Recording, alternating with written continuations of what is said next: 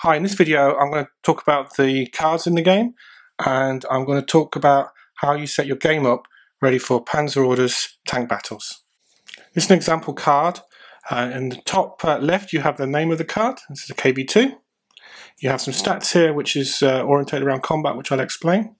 The first number of the two numbers here is the dice roll that you need this card to get to be able to hit its enemy target in the game.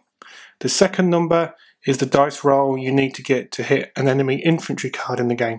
Now in this game in tank battles there are no infantry cards, so you can ignore that second number. It's there so that these cards are compatible with the other Panzer Orders games. So first number, dice needed to hit an enemy card, so an enemy tank or enemy vehicle.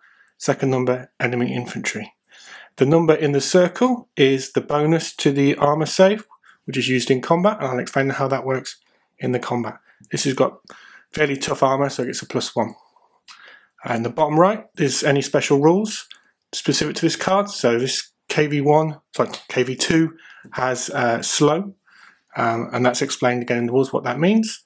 And in the bottom left is the number of points that this card is worth. So I'm now going to describe how you set up the game ready for play. In a two-player game, you decide who's going to play the Germans and who's going to play the Soviets. In this example, I've got the German deck, so we'll use that as an example. And the Soviet player takes 10 cards, and the German player takes 9 cards, and the decks would be, shuffled. So 9 cards: 1, 2, 3, 4, 5, 6, 7, 8, 9. Put those to the one side. And the player can look at the cards they've got, and they're going to form 2 battle groups. And a battle group is a collection of cards. So, for example, here we go. Let's put some of these in just to start with.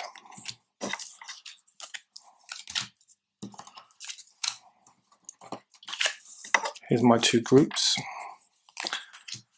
These are the groups I've decided on. When I place them on the table, I'd actually place them face down so that the opposing player can't see what is in my group, like that. And I would place them in a hold down position, which puts them in a defensive position. Let's actually turn them around like that. That signifies they're in a hold down position. So the important thing is the cards go down, face down, so the opponent can't see what you've got, and that they are rotated 180 degrees so that they're in that defensive position for the first turn of the game. What cards I put in what groups is entirely up to me, and I have to create 2. So in this example I've got a Panther, Jagdpanther, a Tiger and Elephant in that group, and these cards are in another group. To determine who goes first, you'd both roll a d6. Whoever gets the highest number chooses as to who goes first. And once you've got your 2 groups set up, just put them out like this. There have to be 2 very distinct groups, so there can't be any overlap of the cards. Just like that, with some space between them, is how I regularly normally play the game. Once I've got those 2 battle groups set up, then we're ready to play.